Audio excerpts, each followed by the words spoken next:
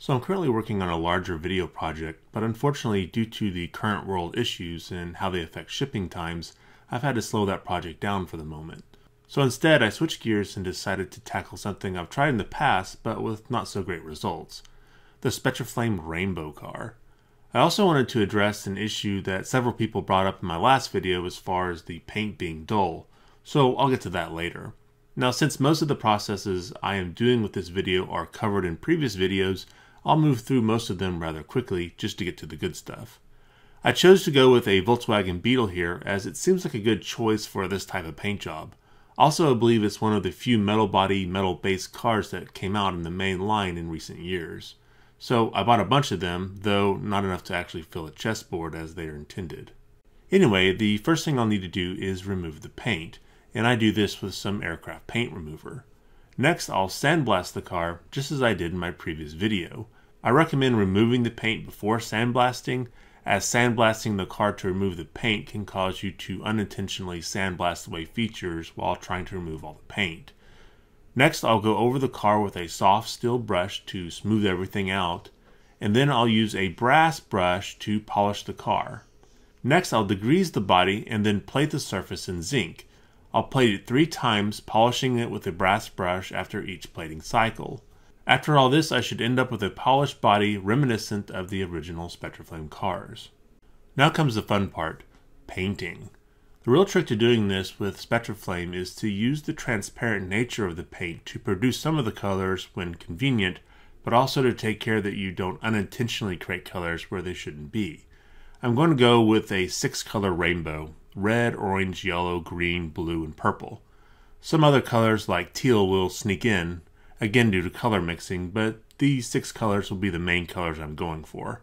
I'll first start with yellow and create a yellow band of color across the hood of the car going to the middle of the roof.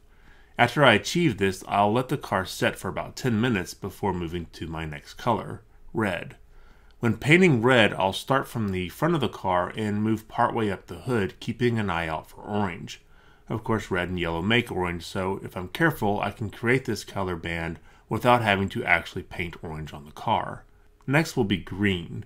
Here things can get a bit difficult. Green and yellow make blue, so I need to add an extra few coats of green to overpower the blue created by mixing the 2 colors.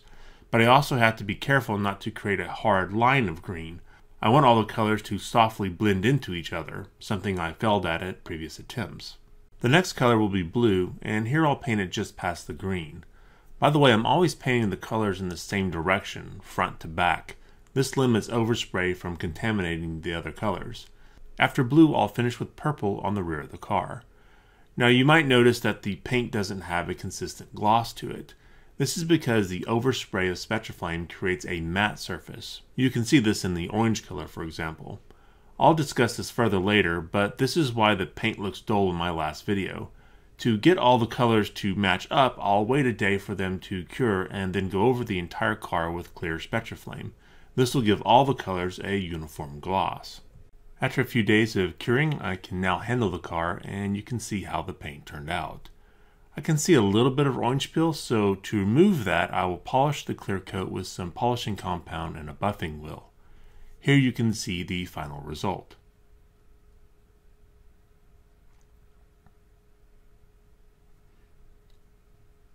So now all that's left to do is to take care of a wheel swap.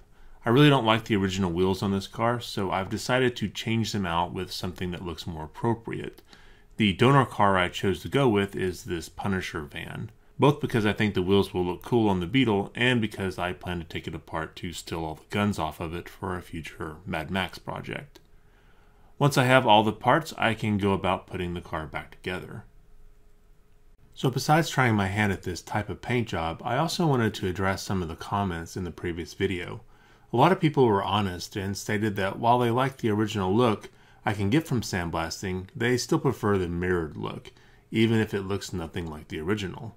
And to that, all I can say is, yeah, it's impossible to beat that look. That is why almost all the high-end cars from the Red Line Club are mirrored polish. Nothing pops like a candy-colored mirror-plated car.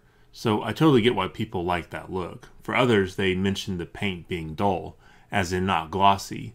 Again, that's me trying to match paint from 50 or so years ago. Most vintage cars today, even in mint condition, do not shine like they did back in the day. My goal is to try and match what mint cars look like today. As such, I was not going for a glossy paint job. Hopefully here though, you can see that a glossy look can still be achieved with the sandblasting, if that's what you're going for. Last, some people brought up the paint looking dull due to the surface of the metal.